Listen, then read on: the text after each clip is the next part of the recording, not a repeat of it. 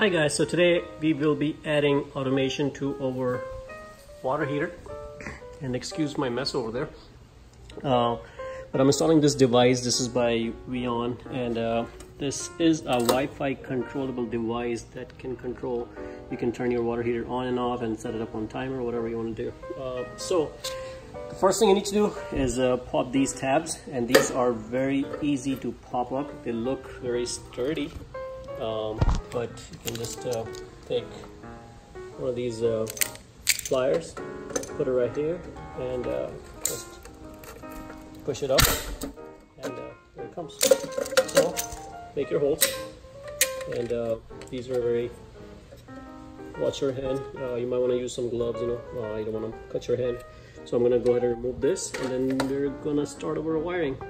Okay, so I couldn't show you guys all the steps, but the first thing I did was kill my power. So the main power coming in to your water heater, make sure you turn it off. You check the wires with some kind of electric tester, make sure it's de-energized. And this is the wire that is going to my water heater. So after turning the power off, the first thing you need to do is install the box.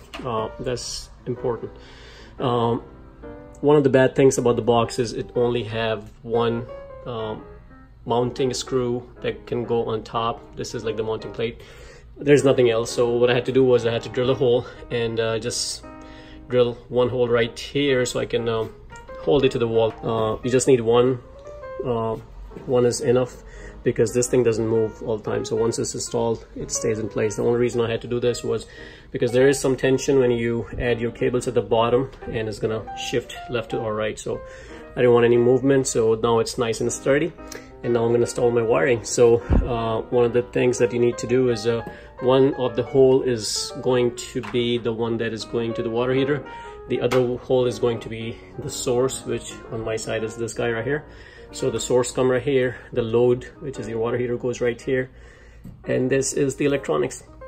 So in the wiring, this is the schematic that came with it, and this is exactly how you're going to wire it. So all this is this right here on the box, and this is your water heater. So the two wires coming from the water heater, one of them is going to the NO2, the other one goes to NO1, and in my case it's the exact same location, NO2, and this is NO1.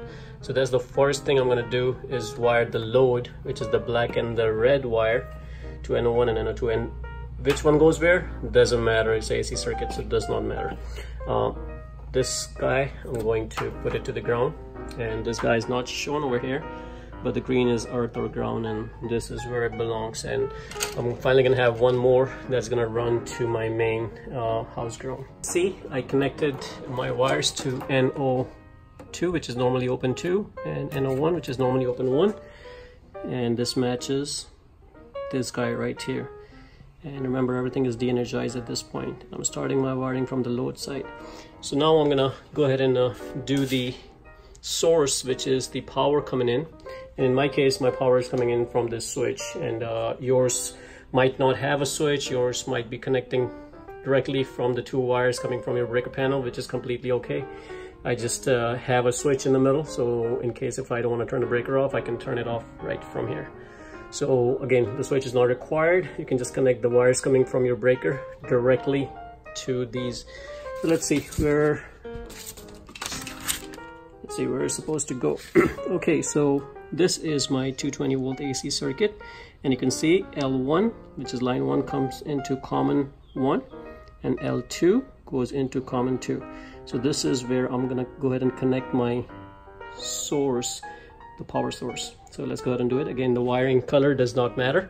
It's AC circuit, so let's go ahead and connect that to common 1 and common 2. Get things up, put my switch back, did my connection. So this is the wire, excuse my kid. So this is the wire that is basically coming from the source. So forget about the switch, don't get confused, just think of these two wires coming from my breaker panel and a ground wire.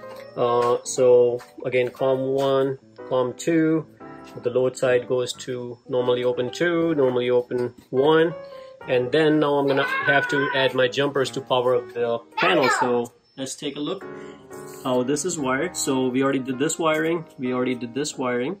So now the only wiring left is the T, which is a smart box, L and N. So L goes to L1, and as we know, over L1 is coming to COM1.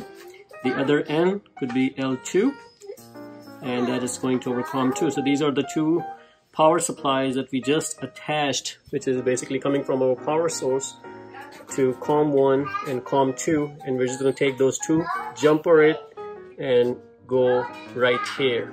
So it's just a jumper from here to there, and that would complete our wiring. Again, color coding doesn't matter, but the L jumper, the red one, goes to L, and then it comes to COM1, and then the neutral, or the black jumper, comes to COM2. And basically in my scenario I'm applying 220 volts, but this, if you have a neutral wire, you can just connect one leg of the hot and the other one neutral.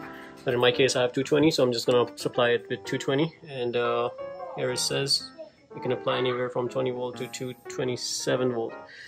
Sorry, not 20, 120 volt. You can apply anywhere from 120 volt to 277 volts. So again, 220, and then this is coming in and going out. And then now I think we're ready to power this up. In my case I have an on and off switch, so in my case I'm just going to leave it on, and then once I power it up from the breaker, it's going to power up my panel.